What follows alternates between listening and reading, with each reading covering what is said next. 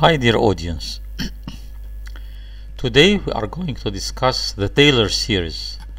The Tailor series states that if we have a function that is not an index polynomial function, we can change it to an index polynomial function using the Tailor series.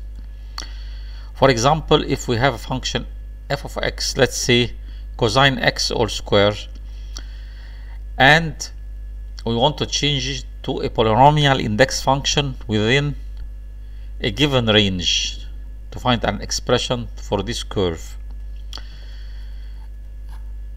If we know the value of the function at L and we want to know its value at x, or a relation holding this curve from L to x, so the expression would be just f of x plus L, the value of the function at x. This is the meaning of f of x plus L, would be equals to f of L plus the differential of the function at L into x minus L. It is simply a distance, x minus L, which is this distance, over factorial 1 plus the second differential of the function at L, and that same distance, x minus L all square over factorial 2. Notice here this is square and this is to the power 2 and this is 2 factorial. The third differential of the function at L and the cube of the distance between L and x over factorial 3, and so on till the nth differential. The more the differentials, the terms you build by differentiating and squaring this distance, x minus L and the factorial in the denominator, the more you get accurate results for the value of the function at x. Now, is there a restriction? Yes, there is. So long you have a smooth curve, you don't cross. If you try to find the value of the function here, for example, at this point, it would be a bit wrong, or perhaps a bit too much wrong. Do not cross a peak. If you have to find the value between the peak here and the peak here, there you can get a correct result, but don't cross the peak. Between two peaks you'll get a correct result, but don't cross a peak or a turning point rather. So that the restriction or constraint rather. So what for if we want to find the value of function here x? We simply consider as if our L is at 0 and substitute in this above relation f of x plus L. So we would obtain f of x is equals f of 0 plus f dash of 0, where L is 0 in this case, and the expression takes the form f of x equals f of 0 plus f dash of 0 into x over factorial 1, f double dash of 0 into x square over factorial 2, f triple dash of 0 times x cube over factorial 3, f, and so on till the nth, as you please. The more you add terms, the more you get it the value correct or accurate of the function at x, or at x. In this case, if we take our base or our expansion, as they say, around L. Now let's take here a function like cosine x all square, and let's find its value. For example, let's take it from the peak till a value, for example, let's take the value of our function at pi over 2 as a test. Let's try to find, of course we know it is equal to 0. Let's try to find the value of the function at pi over 2. We know it is equal to 0. It's cosine x all square. It would have this shape, because it's not cosine.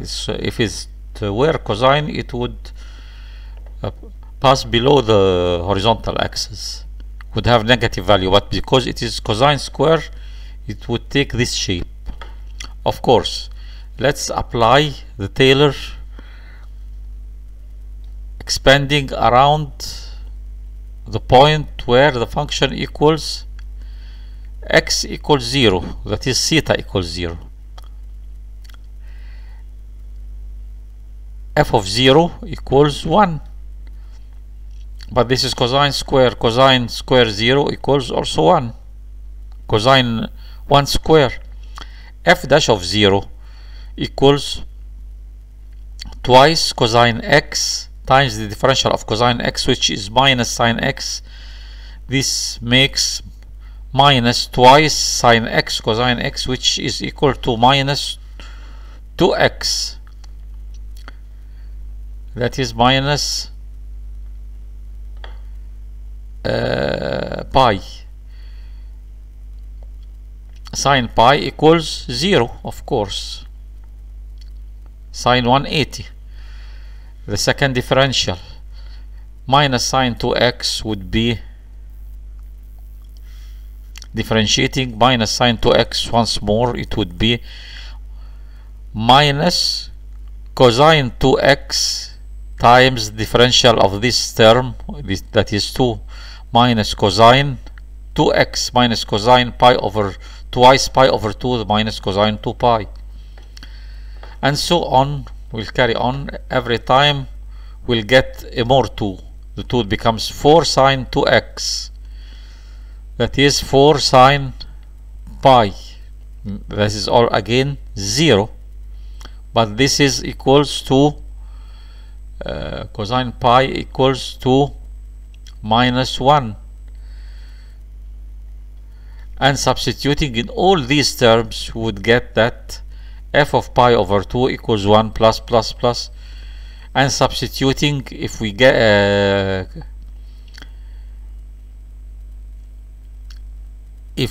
to the nth, the eighth differential, we would have 1 plus 0 minus plus 0 minus plus 8 pi over 2 all to the power 4 over 24. 24, that's factorial 4,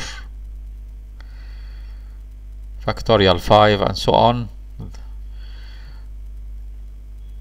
We would get our value equal to 0.01198. That is approximately 0.012, nearly approaching 0. We could try more values. Here I am warning, don't try to obtain a value based expanding from a value where you cross a turning point. This would surely give you a wrong result. You can take x here, anywhere, but don't cross till the minimum, but don't cross a turning point. You can have the L here and the X here, but don't cross a turning point. Here, for example,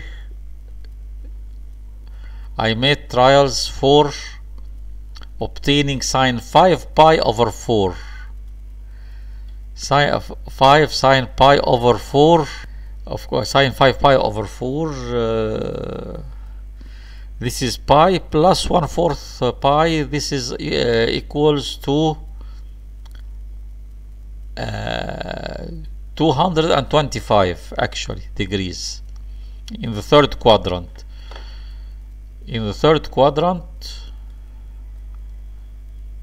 and I substituted.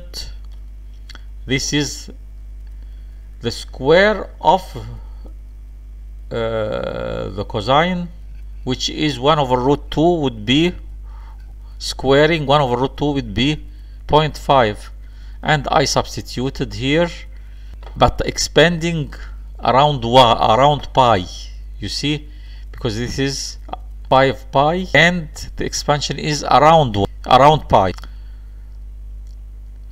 and making my differential till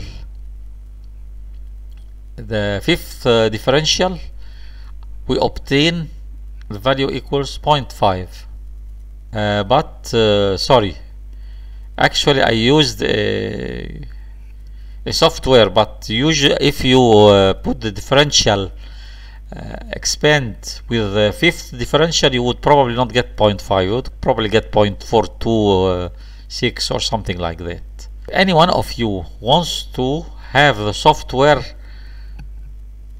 for applying the, instead of using the Tailor, I applied the Tailor, yes, in the software, but the ready-made software to obtain the expansion of a function using C++